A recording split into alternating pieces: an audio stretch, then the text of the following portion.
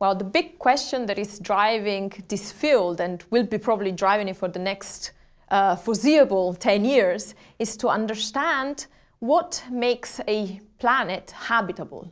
So we have seen from the extrasolar planet surveys that there is a mind-blowing diversity of exoplanets. Now, not all of them will be habitable. So what does it take to make a habitable planet? And I and others believe that in order to answer this question, one has to look at the birthplaces of these planets. Planets are born in the circumstellar disk that surrounds every young star. So this is a disk made up of gas and dust, which is basically a byproduct of the star formation process, which means that every star has a disk. So every star has the potential of making a planetary system.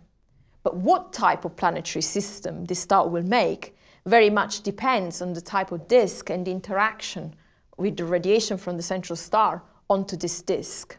And this comes now closer to my specific question in the current project on TW Hydrae.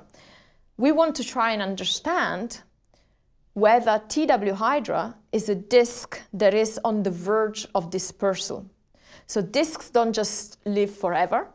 At some point, the material in the disk is gone. This spells obviously the end for the formation of giant planets, and it very much influences then the further evolution of terrestrial planets or planetary cores that may have already been formed.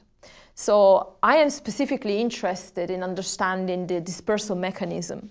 And TW Hydrae, with the new observations that have come online from ALMA, shows a very interesting feature.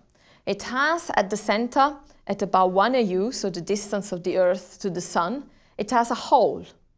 And we want to know, is this hole a sign that this disk is being blown away from the central star? In fact, it's being photo-operated from the central star. We want to know, is radiation from the central star hitting the disk, causing a wind, and this wind is now eroding the disk from the inside out? We use numerical simulations to build up a theoretical model that can fit all the known observational constraints for this object. So this is a reverse method. So we know what the answer is. We know how large the hole should be because this is observed. We know how fast the material should still be infalling onto the star because this is also observed. We know how old the disk should be, and so more or less how much material should still be into this disk, because this is also observed.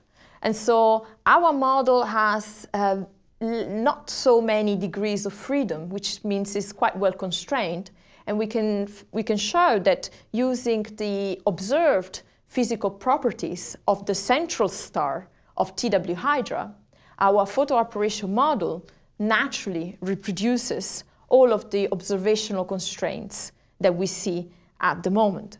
Now, reverse methods fitting a theoretical model to observations is never a proof that this is what's really happening.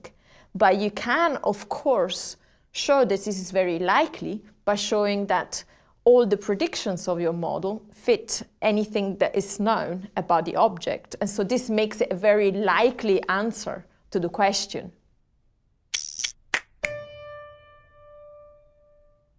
We find that our model of photo operation driven by X-rays from the central star could reproduce all the current observational constraints that we have on TW Hydrae.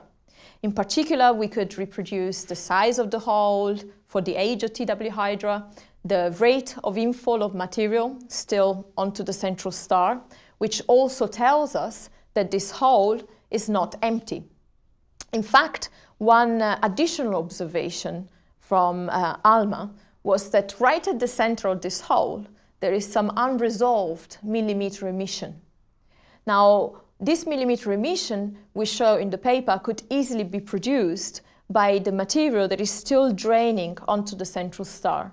And both the gas could produce this emission by Bremsstrahlung, and the dust component, by simply radiating at that wavelength, could indeed produce that observation. We believe that the most likely explanation for the central hole of TW Hydrae is that this disk really is on the verge of dispersal, is being photo-operated from the central star, which means that in order to explain this hole that has been observed, one does not necessarily need to invoke a planet which is formed at 1 AU from the central star. Well, one key question is understanding how disks disperse and how the conditions in the disks that are on the verge of dispersal are, because these are the ones that affect the formation of planetary systems. Now, if we are able to show that TW Hydrae is indeed a disk which is on the verge of dispersal, that in fact is being photo-operated as we speak, this makes this object a perfect laboratory to study exactly this crucial part in the lifetime of a protoplanetary disk. What makes TW Hydrae special is that it's old, so it is probably on the verge of dispersal, but also that it's so close to us. This is the closest protoplanetary disk to Earth, and it's also seen face on. So we can look at the face of this disk in very deep details. And in fact, the image that we have with ALMA shows many, many features that will give theorists for years to come a lot of fun. On the theory side, there's a lot of work to do in dispersal models. The main thing is to try and find a diagnostic for this process that is actually based on observables. Observables in terms now of spectra that we might get from these objects. In fact, it would be very nice if we could identify a spectral line, so a particular wavelength, a particular emission from the winds that we believe are destroying these disks. And in fact, we have already started a program at the University of Munich in collaboration with other German universities and universities in the UK to try and do exactly that.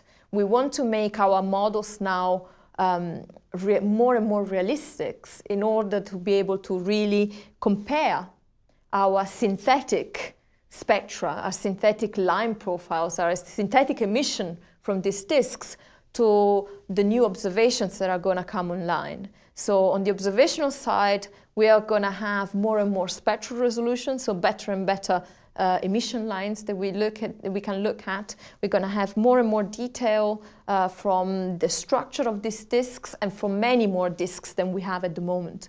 And so the outlook is to build a theoretical framework that can be used to exploit the wealth of new observational data that is going to come online in the next few years.